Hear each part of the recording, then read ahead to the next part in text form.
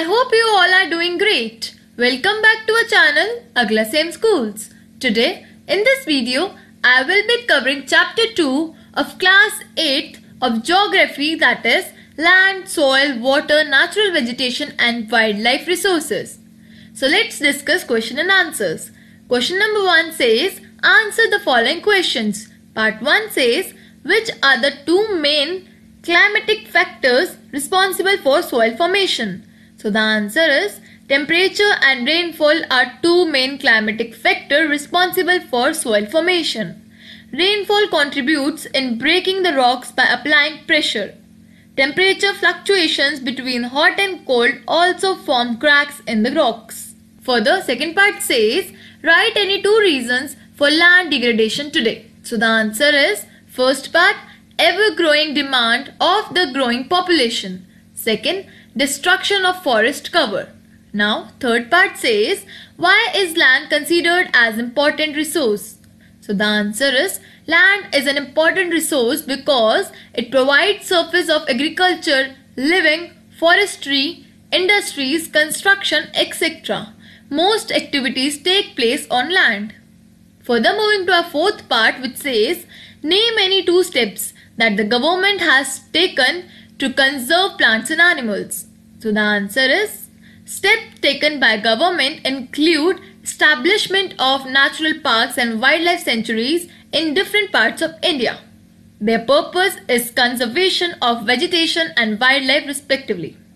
Further, fifth part says, suggest three ways to conserve water. So the answer is 1. Rainwater harvesting. It is a method of collecting water while it rains so that it may come of use in the future. Second, the canals used for irrigation should be properly built so that loss of water does not take place while the water is transported to the field. And third is, in dry region, drip or trickle irrigation is suggested. Further, moving to question number 2, which says, tick the correct answer. So part 1 is, which one of the following is not a factor of soil formation? 1. Time. 2. Soil texture. 3. Organic matter. So the answer is 2, that is soil texture.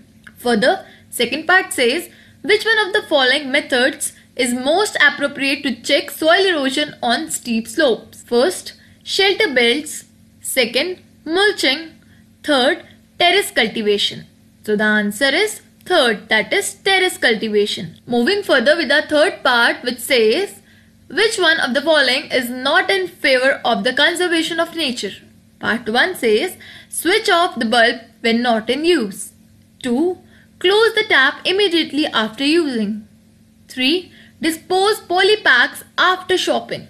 So the answer is 3. Dispose polypacks after shopping. Further, moving to a question number 3, which says, match the following. Part 1 says, land use. Answer is productive use of land. Second, humus. Answer is organic matter deposited on topsoil. Third, rock dams. Answer is prevent soil erosion. Fourth, arable land. Answer is land suitable for agriculture. Further, question number 4 says, state whether the given statement is true or false. Part 1 is, Ganga-Brahmaputra plain of India is an overpopulated region. Answer is true. Second, water availability per person in India is declining. Answer is true. Third, rows of trees planted in the coastal areas to check the wind movement is called intercropping. Answer is false. Fourth, human interference and changes of climate can maintain the ecosystem. Answer is false. So guys, I have covered all the questions of this chapter in this video. I hope you liked this video, and if you have any query or any doubt related to any of the questions discussed, please put your query in the comment section below. For more such NCERT solutions, keep watching and do not forget to subscribe our channel AglaSem Schools. And do not forget to wear a mask and take good care of your health.